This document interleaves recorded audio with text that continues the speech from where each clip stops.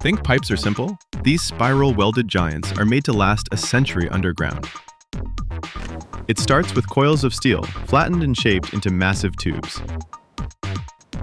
Then, machines weld them from the inside, protected by powdered flux. Outside welders reinforce the seam. Then a plasma torch cuts the pipe to precise length, up to 50 feet long. Want more jaw-dropping factory tech? Hit subscribe to join Factory Files. Inside, cement is sprayed while the pipe spins at 70 times gravity. It's steam-cured for 18 hours.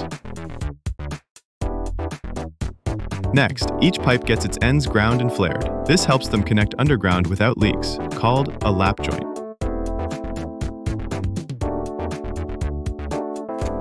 Then, shot blasted and triple wrapped for protection.